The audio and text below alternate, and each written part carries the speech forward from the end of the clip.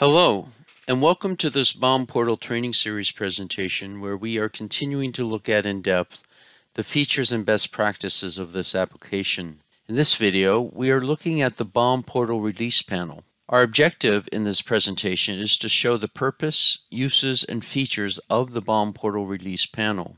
The BOM Portal Release Panel, although it's the smallest of all the BOM Portal, it is probably one of the more important ones. It serves as a central location to store the release BOMs.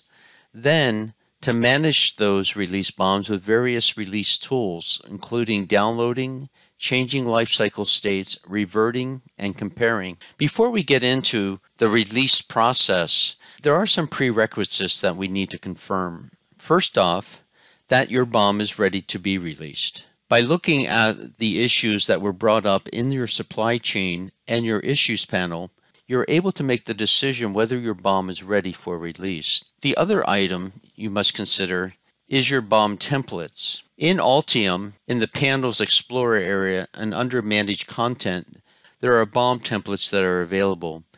These BOM templates use the Microsoft Excel format, and they are system templates that cannot be changed. But you can create your own template by right-clicking, say, Create Item and a BOM template, and then uploading a Microsoft Excel format template. So let's look at the process of how to release a BOM. In the Eclipse up at the top right, you have the option of the release BOM. You first want then to select your template that you wish to use, whether it's one of the system templates or one that you created. Ensure that you use the release notes when you release a BOM. And then from there, it's just a matter of hitting release, and it will now create your BOM and release it. You will be notified that the BOM has been released and will be added to your release panel. As you probably can guess, the further along that your project goes, the more BOMs, either for the purpose of review or to send to fabrication and assembly. To maintain your BOMs, there are BOM management tools that are available. By hitting the Eclipse, you're able to first download the BOM. It will request the file location, and once it's downloaded, it will tell you that it's now successfully downloaded. The next option is to change your lifecycle state. The BOM is a controlled item and has its own lifecycle scheme, which can be found under your system preferences, your data management and servers, and under properties.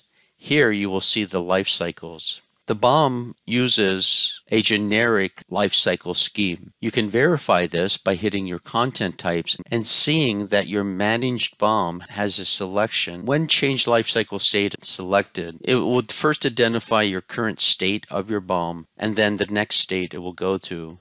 This is dictated by the lifecycle scheme. If I select that the BOM has now been obsoleted, then I can choose that and it falls off my list. If I wish to see all my BOMs that have been released, no matter what state they are in, I can click on Show All Hidden Releases, and all BOMs are now shown. The next item that I have to manage my BOMs is Revert to this release. I can show the unhiddens, and simply by clicking that, I can revert back to any BOM that I have worked with. If I choose that, it will first confirm that I wish to do this, and then it will revert. The last item that I have available to manage my BOM with is to compare to. This I can compare to the previous version or to any BOM file that I wish. Once finished, this then shows me the components that have been added, removed, or modified. You have in this view both BOMs and the comparison.